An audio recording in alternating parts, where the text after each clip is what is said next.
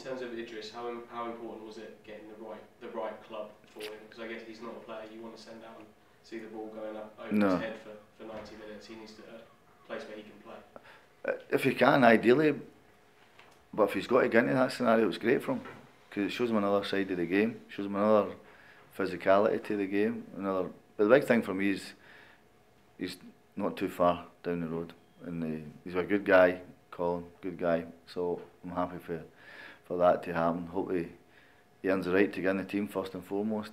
But it will do show him a different scenario for what it is here. I think even though the football will be a great experience for him, the other side it will be an even better experience where maybe the facilities are not as good. The reality of being out there might come down on him, and I think that's important. It's worked for Flynn and Woolfenden, hasn't it? And they both had League Two lines, and look at them now. Yeah, that's the benefit of it. That's why I think 23 football I don't think is beneficial for young players who want to aspire to play men's football. Would Dobra be?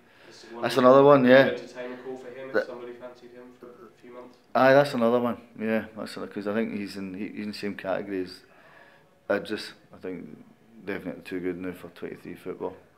Needs that men's football as I call it, but he's in the same kind of category as what Idris is in.